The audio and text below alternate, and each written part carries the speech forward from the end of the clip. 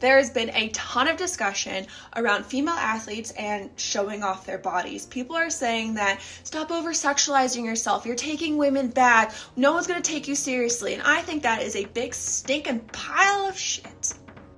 According to Forbes, the top 4 highest paid female athletes are Naomi Osaka, Serena Williams, Venus Williams, and Simone Biles. And these women have a lot in common. First, they're all athletic badasses, 2 of them being considered the greatest of all time. They have business ventures outside of their sport. And lastly, they have all posed for Sports Illustrated swimsuit.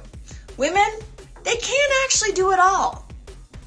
Oh, and I know what you're thinking, Paige. A man would never, ever show off his body for attention or over-sexualize himself or do it for a monetary gain. Are you sure about that?